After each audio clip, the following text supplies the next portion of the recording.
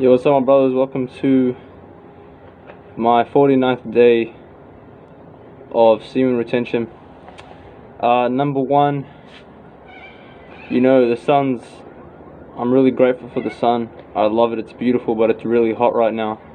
It's like right on my face. So that's why I'm using my my hoodie to block it. And it's compulsory now to wear a mask where I live, so anyway, yeah, man, 49th day today. I wasn't able to upload a 48th day video, but I did write it in the comments.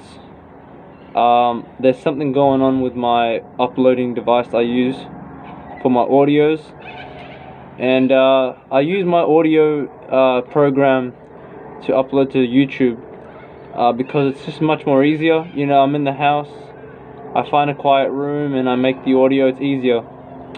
I love these face videos, but I kind of have to wait for a beautiful day like today to make them, and it just takes a bit more preparation.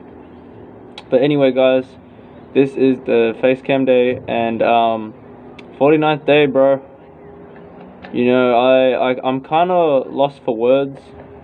I kind of don't know what to say anymore because I feel like I'm just so focused on the battle that I can't reflect on how far I've come.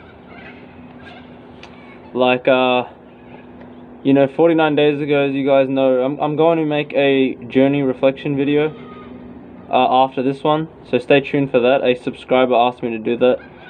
But anyway, guys, this is my 49th day and so much has happened, dude, and that's why I'm gonna make a journey reflection video, which I haven't done. A subscriber asked me to do that and I thought it was a great idea. If you subscribe to the channel, dude, thank you so much for your support. I appreciate you so much, man. And my message today is just to understand what's right and what's wrong. This semen retention is the right thing to do, but it's only the right thing to do if you do it for the right reasons. So make sure you're doing it for the right reasons. Oh, sorry about that. Make sure you're doing it for the right reasons. Join me in my next video that will be after this one, where I talk a bit more about that. But thank you so much for watching again. Thank you for subscribing again. God bless, and I'll see you guys in the next one. Take care.